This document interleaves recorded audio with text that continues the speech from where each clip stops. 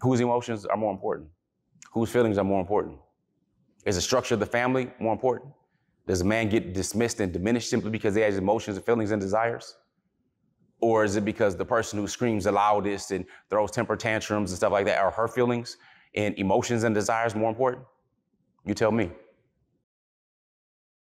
So that's a form of emotional manipulation. Yeah, a person could also just simply divorce and go ahead and continue on with life.